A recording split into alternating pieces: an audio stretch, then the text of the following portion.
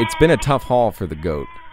First off, there's the Bible, which is all full of goat sacrifices and parables about how sheep go to heaven, but goats go to hell. Then there's the whole thing about Satan taking the form of a goat when he's on earth. And, of course, there's the scapegoat. The Israelites placed all their sins on one of their goats and then just sent the poor guy into the desert. The disrespect carried on into American kitchens. It's one of the most popular meats in the world, but in the U.S., nobody seemed all that interested in goat, even as meat fads like emu and ostrich came and went. By making a whole mess of delicious dishes out of goat with the help of super chef Michael Salakis, who owns Anthos and several other New York restaurants, I was hoping in my own little way to rehabilitate the lowly goat. But first, I had to kill it. You see, goat isn't like cows or hogs. You won't find it in the grocery stores, not just yet anyhow, and there aren't big slaughterhouses to process them. So a lot of goat in this country is slaughtered on the farms themselves, often by the customer. The immigrant groups that are the biggest consumer of goats seem to prefer it this way. They can butcher it halal or get their own cuts just like they want them.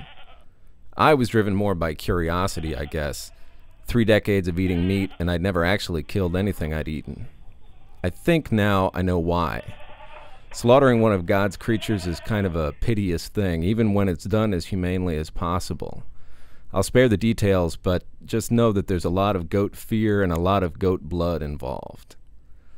And yet, almost as soon as my uncle, who raises the goats in central Jersey, and I had skinned it, I was back to being a carnivore. Here's why.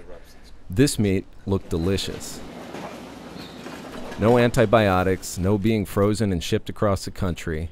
We just hung the goats for a day to let the meat age, and then we cooked it. In honor of the ethnic enthusiasms for goat, we made a Mexican birria, an Indian curry, an Italian capretto, and a sort of Greek pate that was kind of amazing.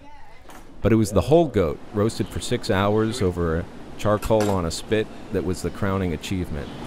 Chef Salakis, a Greek-American who grew up roasting whole animals, is sort of a genius, but I think I'll be able to do pretty well on my own the next time. Just secure the thing with U-clamps and heavy-gauge wire from Home Depot and baste it constantly with a mixture of lemon, olive oil, salt, and oregano. It was good. So good, in fact, that if goats really go to hell, with all that slow roasting and fire, I might just want to join them there. This is Nathan Thornburgh for Time.com.